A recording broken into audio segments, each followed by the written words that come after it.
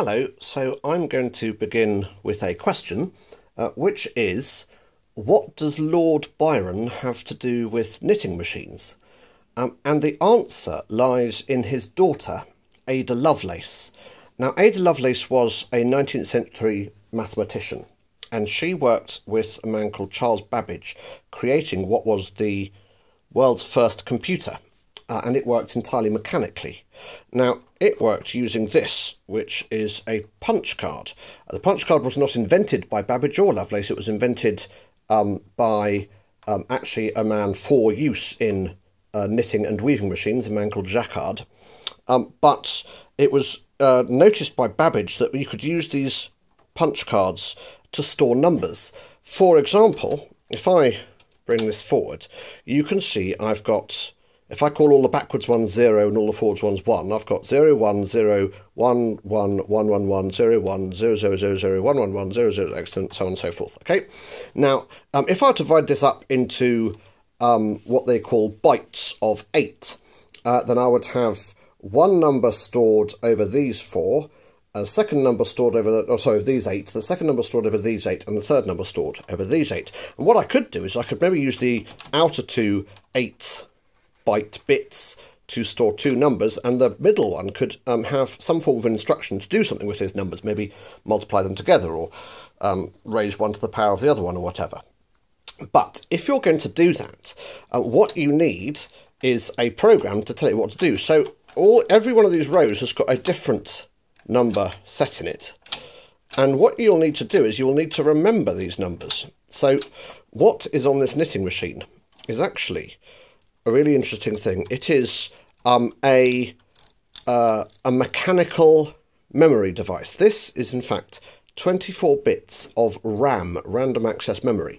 Now the thing about random access memory is that it just uses the memory from wherever it starts. So if you have a look at these drums, there are 24 little levers poking out of it, and I can actually raise a lever and I can store a number using these various bits.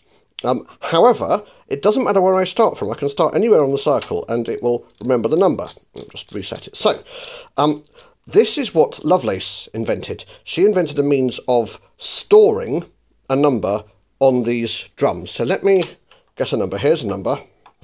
And what it's going to do is it's going to use this top drum here to pick up the number from here, and it's going to store it on this bottom drum here. The top drum is basically just a transfer. So if I run this across, you should see that it's picked up that number. If you have a look on this drum here, you can see that I've now got some that are down and some that are up. Okay, and that pattern will be the 3 8-bit numbers that we programmed into it.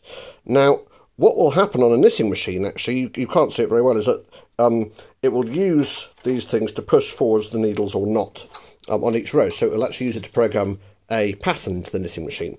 But Babbage used it to store a number on a drum for later use. And then you could then use it to perform calculations.